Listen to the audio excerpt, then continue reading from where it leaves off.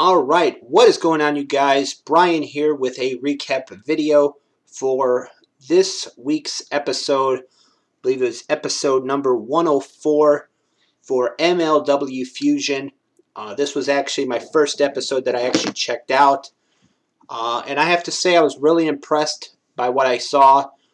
The main event, there was only 2 matches that happened on this episode.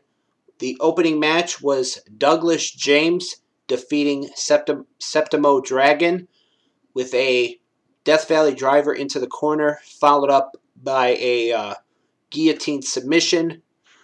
So big victory for Douglas James. And then in the main event, it was Mance Warner defeating MJF in an empty arena, loser leaves MLW match. And I thought that match, being an empty arena match, I thought it was going to be, this, and this. But I actually enjoyed it. So, Mance Warner getting rid of MJF from Major League Wrestling.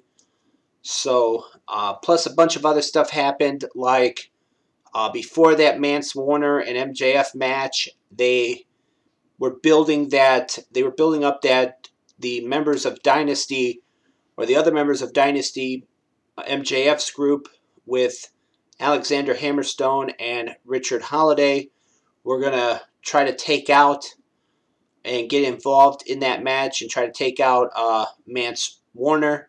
However, that didn't happen because Mance Warner had backup in the form of Savio Vega, who helped him out, beat up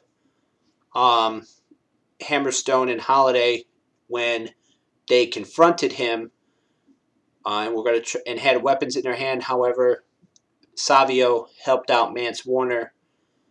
They also recapped a lot of different things that have been going on involving Team Filthy and America's Top Team, and that whole business relationship and association.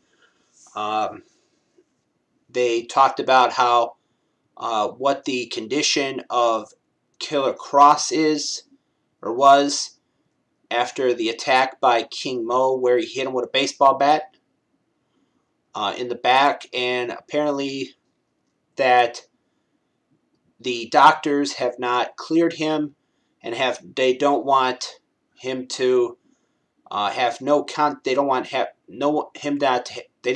they don't want Killer Kross to have contact with anybody or training for so many days. Of course, Killer Kross was signed by WWE, and apparently in storyline, his Stamford, Connecticut employer does not want that waiver to be signed. So, or something along those lines, that they wanted him to sign he wanted to sign a waiver, and WWE apparently is against it, or something like that. I forget what they had mentioned, but they also talked about King Mo's controversial victory over Low Ki from last week, which I have to check out, because, like I said, this was my first episode that I actually watched. And like I said, I really enjoyed it.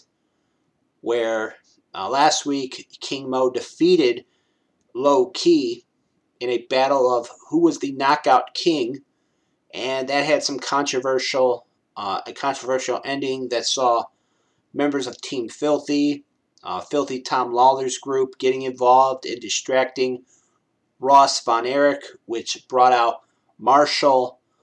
Then Filthy Tom Lawler got involved in the match while the referee was distracted with what's going on outside the ring, and hit Low Ki, who had a submission on King Mo, and hit him with an umbrella and knocked him out. So interesting to see what happens there. They also gave an update on Brian Pillman Jr., who had been attacked by Injustice, Myron Reed, Jordan Oliver, and Cato Brazil. And last week, outside of the 2300 Arena on I'm not even at I think it's Swanson and Rittner, and they showed the attack of the three of them beating up Brian Pillman Jr. and leaving him laying.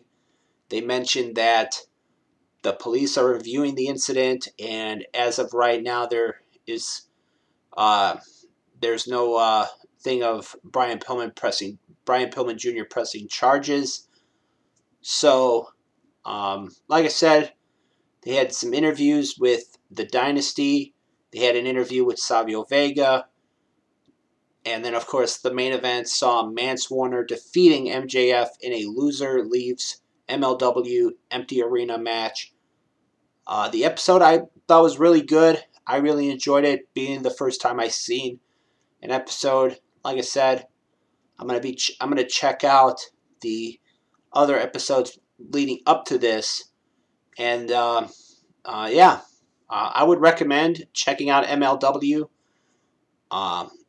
I've been checking. I just checked out the episode today on YouTube, and this was during WrestleMania, and a lot of people, when I read the comments in the about underneath the video, I saw a lot of comments saying people were watching this instead of watching WrestleMania, or were watching MLW Fusion instead of WrestleMania. So that's saying something. So, like I said, I would recommend checking out MLW. I enjoyed it, even though this was my first episode. Like I said, I'm going to go back and check out some other episodes from the past in the weeks leading up to this episode of MLW Fusion. So, with that being said, this has been my MLW Fusion recap for episode 104 of MLW Fusion. As always, I am Brian, and thank you for watching.